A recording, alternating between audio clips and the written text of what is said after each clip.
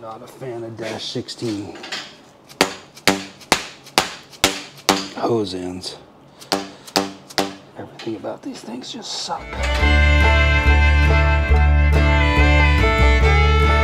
All right, another day back out in the shop. Plan for today. Finally ordered the right weld-in fittings, I think. I'm gonna try to get the other bung welded in this radiator. I got that guy welded in the other night. It's not pretty, but I think she'll hold. This one needs a little bit of love. I screwed that one up just a little bit, so to get a little creative and fill in a little bit of gap. We also got the rest of the fittings for the vent line, and we'll get that guy knocked out. That guy should go up, around, and back down. So we'll get that vent line run, and then all of the fuel lines should be done. We sprayed some paint on a few parts while we were waiting. Turned the plenum black, just looks a little nicer. It's kind of a little We are feet on the ground and ready to go for the evening here, and we'll get after it. Turn on some more cameras and let's get going.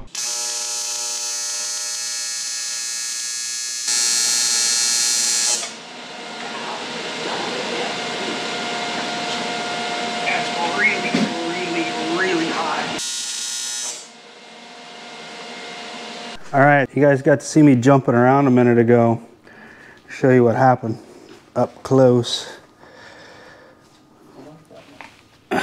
So because I'm not a great boot guy in the shop, I wear my tennis shoes, and a piece of that hot aluminum came off and went through my shoe, burnt plumb through my sock, and stuck a chunk of aluminum in my foot. My weld's a little cold, which is counterintuitive because now we're letting the radiator cool down a little bit because the material's starting to get a little too hot. Burnt my arm on the radiator reaching across to lay my torch down. So here we are at a break for a few minutes, and we'll be back with you in a minute. Have fun. My arm hurts. You big baby. Now we got to figure out whether or not those are going to fit in there. I think that sucker's pretty tight. What do you think? Too tight. I think it'll be all right, but it's definitely tight. All right, let's put the water neck on it. I think the water neck, the nuts are on the water neck. Did you put just a touch of silicone on that? Nope. Didn't have anything on it when I took it apart. It's got that rubber seal on the thermostat itself. We might have to cut this stud off.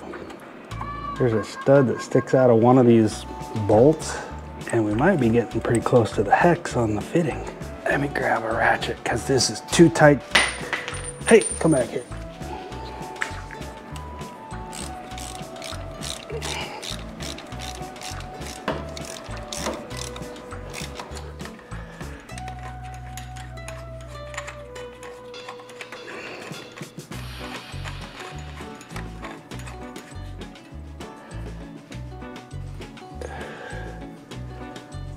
Should come right down here.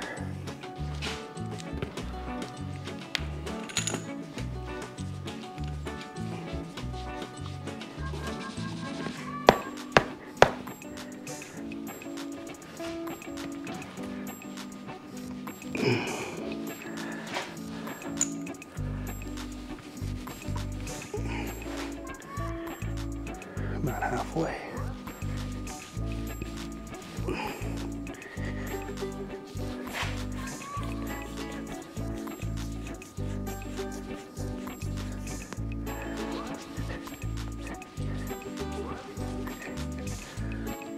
These big hoses, about 1/8 of an inch more. I only have to do this 4 times. Small hose is much nicer. You just push it on there and manhandle it down a little bit. Close.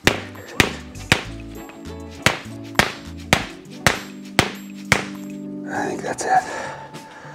All right, give us a little drip, drip, drip, and then we'll cry. That was much less scary. Oh. That's it.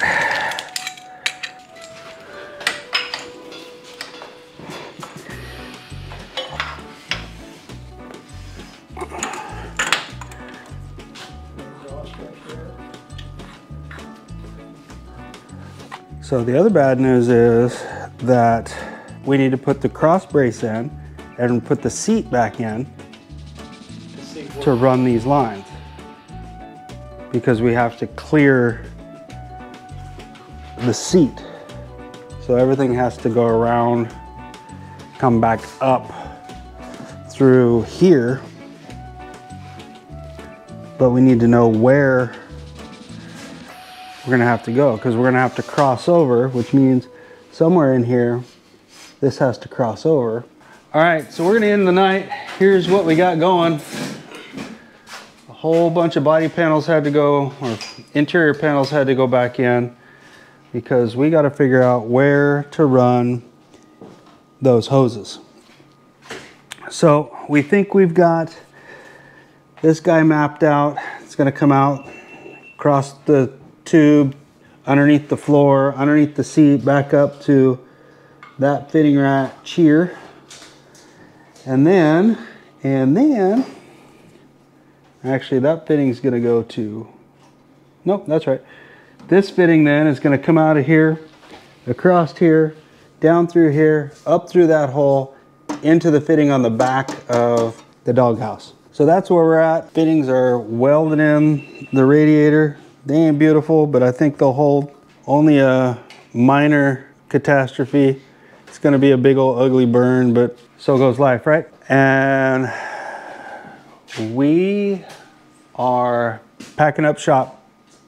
Bye. Good morning, back out in the shop with you guys again. We are continuing on getting hosed. Finally tracked down all the fittings we needed. PSC, I'm sure because of the hammers, is backed up a little bit. Found all our fittings we needed at Trail Gear.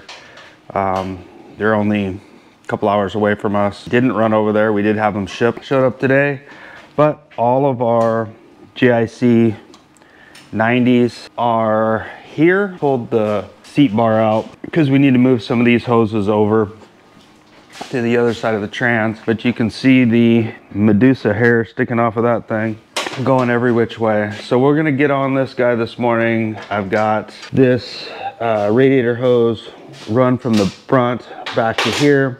We're gonna figure out routing and tie-in. I'm gonna get that guy cut, wrestled in there, and we are, I think, for the most part today on hoses. I'm going to really push to see if we can't get the steering completely plumbed in today. I think I have everything but one fitting, which we might have to make a run to town for, but I don't think it's anything too horrendous. Napa's had the one. I might see if they have a U-hose that will fit this guy right here to plug it off, and then we will be plumbed in, hopefully by the end of this day, with all of the high pressure lines that we need. But we'll see.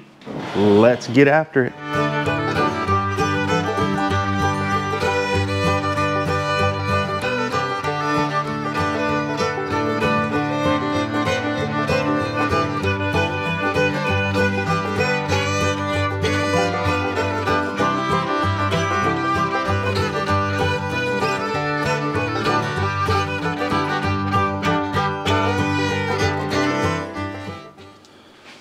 Okie dokie.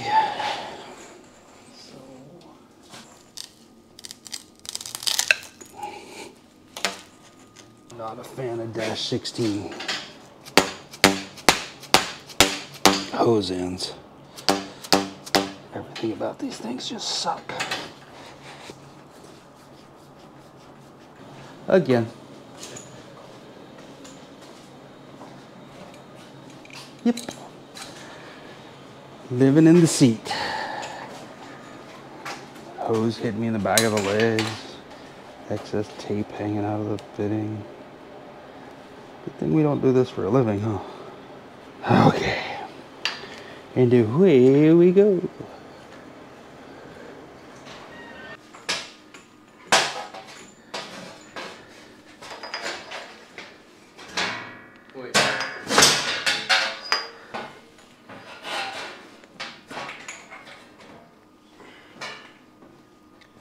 I don't know if that's going to be able to do that.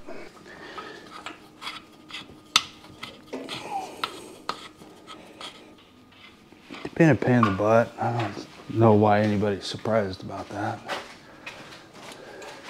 Every single thing we've put on has been a pain in the butt.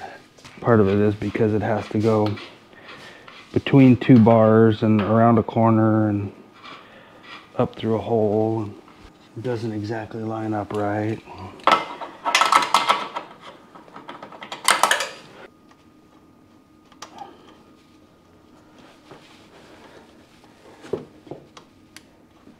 I know on the ram which one's which, but I don't know on the orbital valve which one's which. I know you had that picture of the other day and it showed us.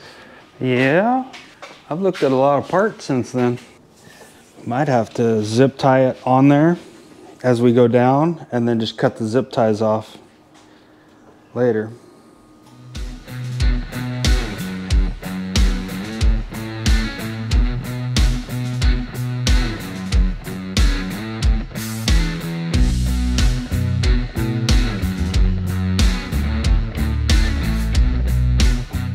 All right, we're gonna get out of here for tonight.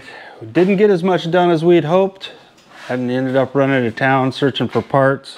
Hoses are on for the front ram. Pop's trying to get the alignment squared away on the orbital valve.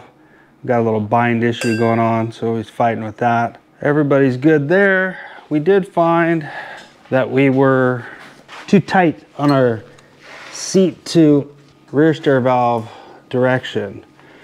So what we did is we ran to town, ended up grabbing these here fittings. They're a orbital valve thread to a GIC-8. These guys will go in here. I'm gonna have to take the valve out, but you'll get the idea. And point forward so that we can run our lines out of here, and that'll reduce the length. It used to be like that guy. You see how much we shortened up. That'll make it so that our seats don't interfere with our directional valve. Keep us from having to relocate that guy and all the mess that comes along with that. But thanks for watching, and we'll catch you on the next one.